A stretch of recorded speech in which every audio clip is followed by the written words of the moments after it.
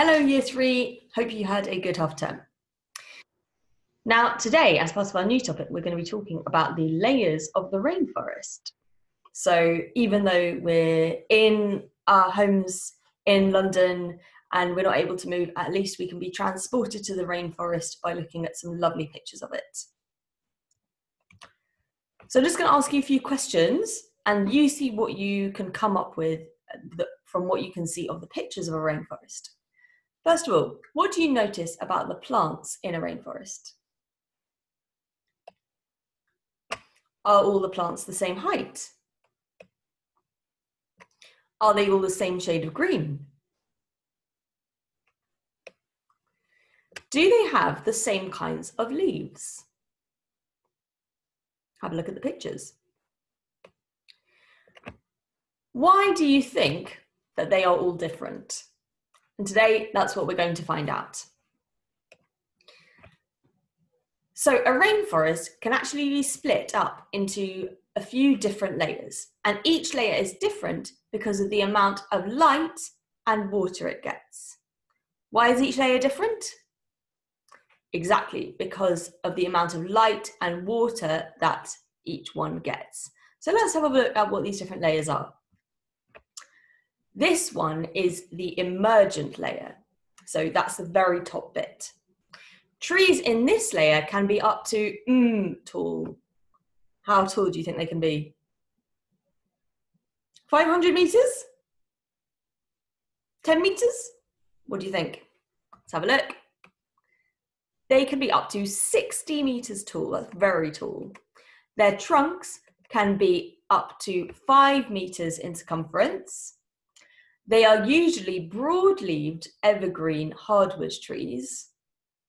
Now going down to this bit, there is lots of up here. What do you think there's lots of?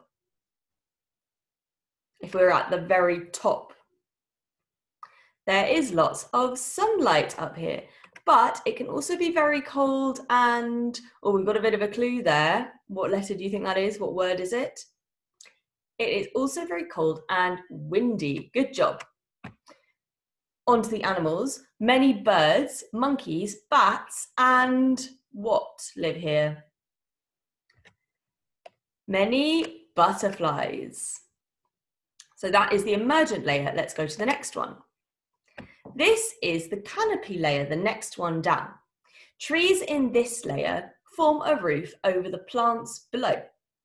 Trees in this layer usually have smooth, oval, pointed leaves. There is lots of but also plenty of rain. What do you think it will be? We're still near the top. So there is lots of sunlight. Many animals live in this layer as there is plenty of food. These include toucans and tree frogs. What goes in that gap? These include snakes, toucans and tree frogs. That is the canopy layer. The next one is the understory layer. So this is our third layer down. We had the emergent layer, the car layer, was it? Oh, right, thank you. The canopy layer. Now we're at the understory layer. Trees in this layer rarely grow taller than 4 meters. So do you remember what in the emergent layer, how tall they were? They could grow up to 60 meters. Now they're tiny. They're 4 meters, well, not tiny, but it's a lot smaller than the 60-meter trees you can find at the top. It is very warm and very humid here. Many live in this layer. What do you think? Many insects live in this layer.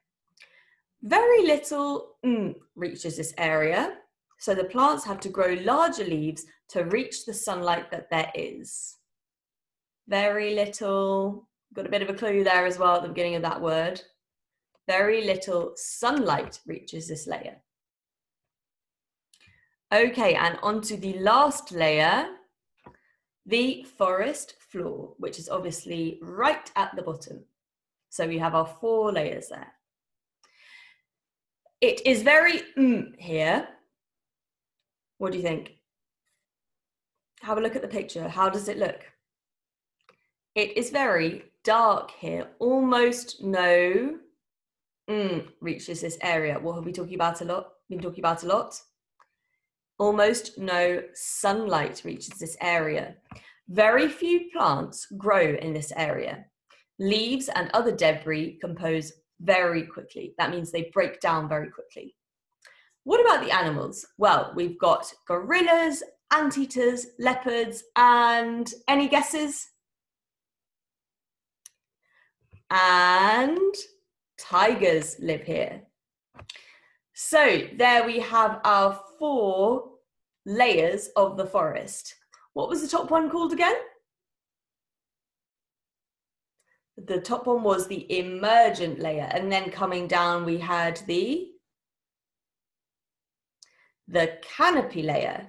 Next we had the, what was it? The underground layer, the underneath layer, not quite right, the understory layer, and now we have the forest floor.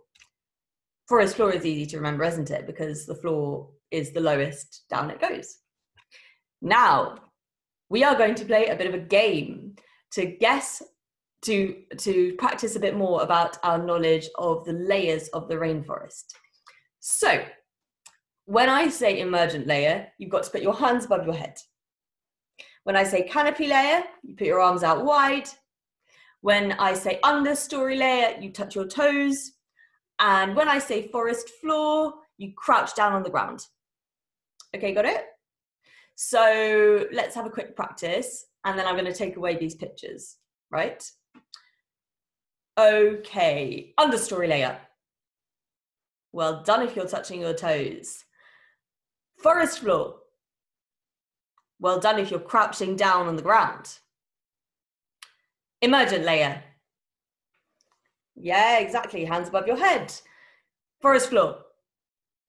Hey, good one. Crouching down on the floor. Canopy layer. And your arms are out wide. Okay, got it? Easy enough. Right, I'm going to take away these pictures. Right, are you ready? Emergent layer. Your hands should be above your head. Canopy layer. Understory layer. Canopy layer. Emergent layer. Hands should be above your head. Forest floor. Canopy layer. Canopy layer.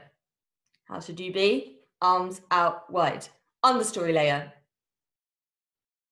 How should you be for that one? It's the third one down, so you should be touching your toes for that. Canopy layer. Emergent layer. Canopy layer. Emergent layer. Okay, you're getting too good at this game. Okay, so enjoy the activity you've got next, and I hope that you have enjoyed learning all about the forest.